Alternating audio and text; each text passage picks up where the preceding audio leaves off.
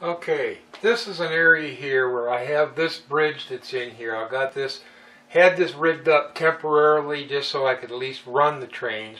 But I wanted this section from here over to here to be completely removable so that I can have access to get up through here to get to the switches in the back here and so on. So right now I've got it all set up. I've got it so that it is removable. And I'll show you the latches here in a minute.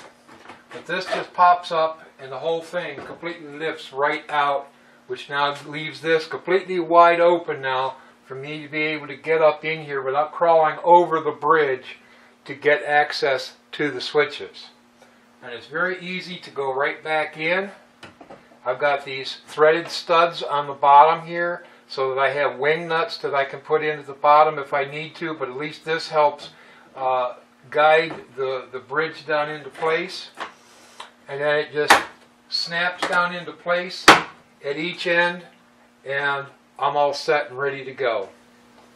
Okay, here's one of the ball latches that I have on my bridge abutment that you can see here. I'll try to keep this in focus. It's not easy for me to do here.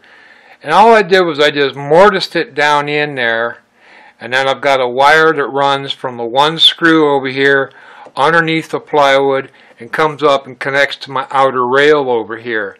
So this latch is actually doing three things all in one.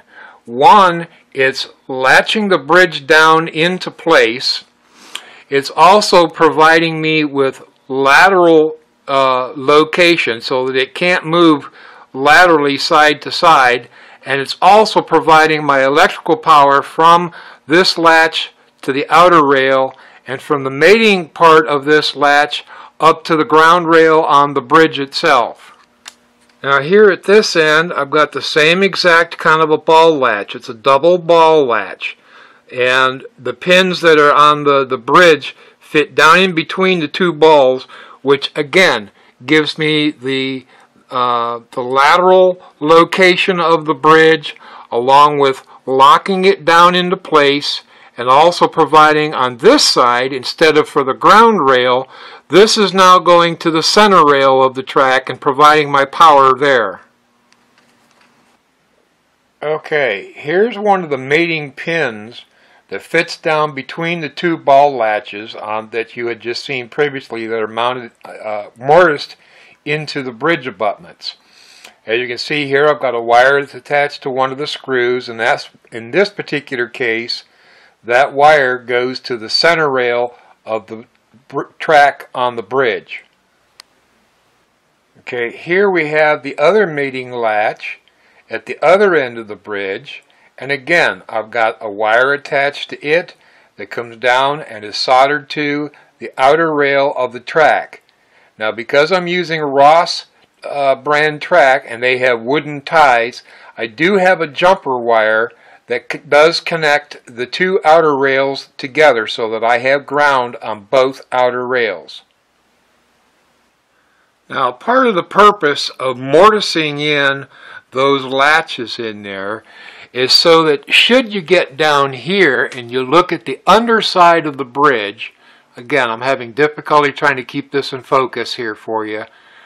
You can see that everything is completely hidden from this side of the bridge, and all the mess and all the wiring is all done on the back side.